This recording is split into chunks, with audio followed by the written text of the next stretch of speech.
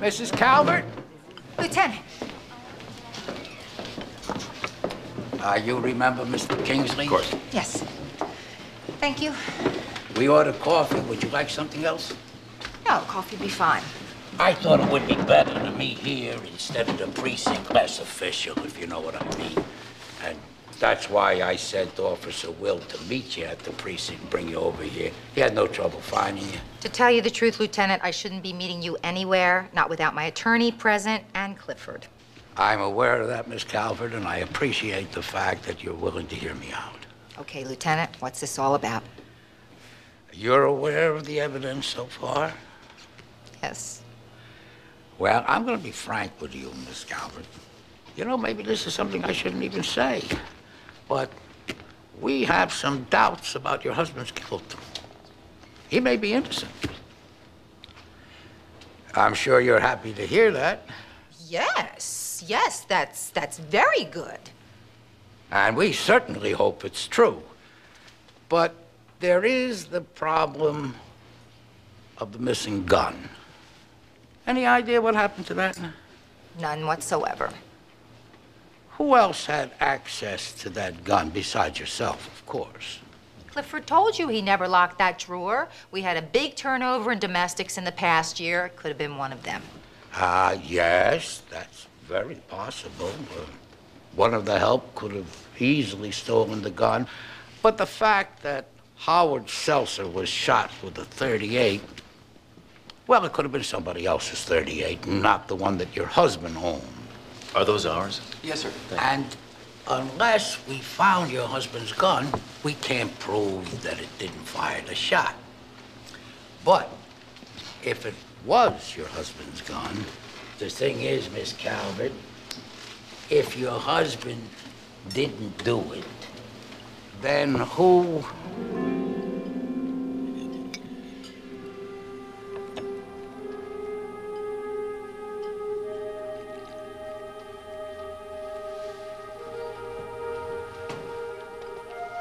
Excuse me.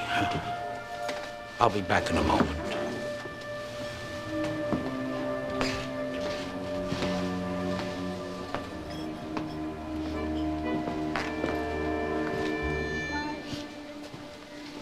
That was strange. It was.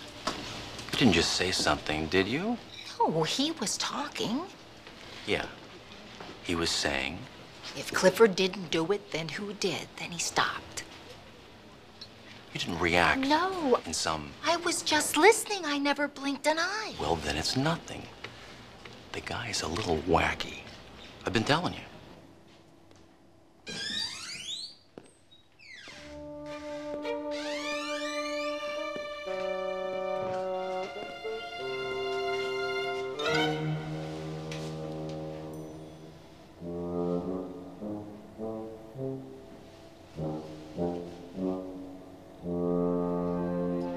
I don't like this. Just relax. The lab reports just came in. Cat hair and fibers placed Clifford at the murder scene. The DA indicts, and we're home free. Here he comes.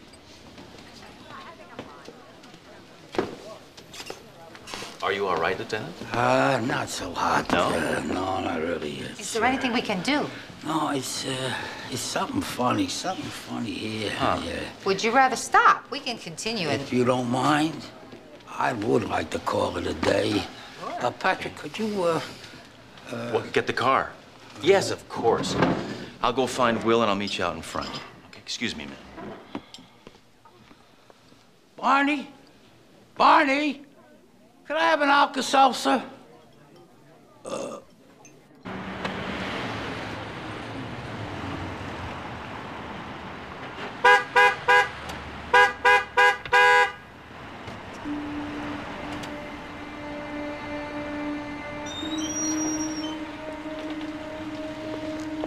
Barney, can somebody take this glass?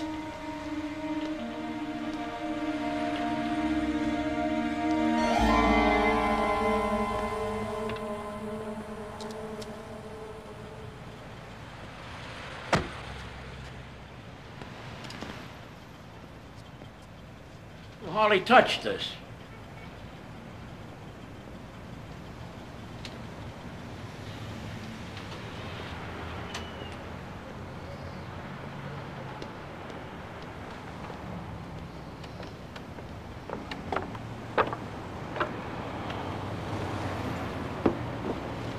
Ma'am, are you parked at police headquarters? Yes. You know where she's parked, right? Sure do. So we'll go straight to her car.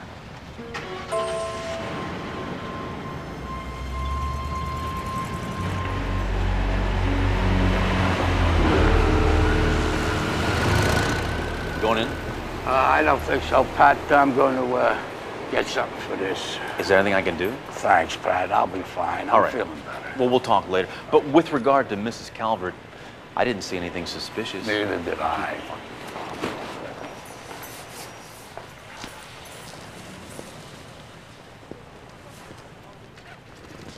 Let me ask you something.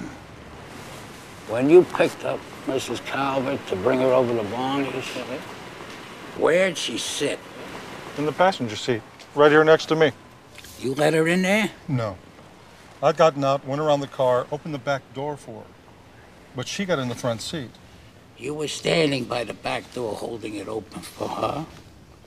She saw you. She ignored you. And she got in the front seat. She wanted the front seat. She wanted that front seat. My guess? I say she gets car sick in the back.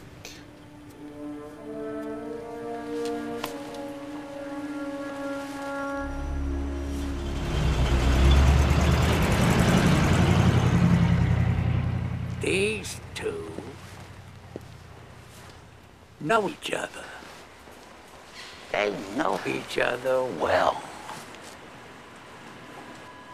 Holy jamolies. Wow. Just one more thing.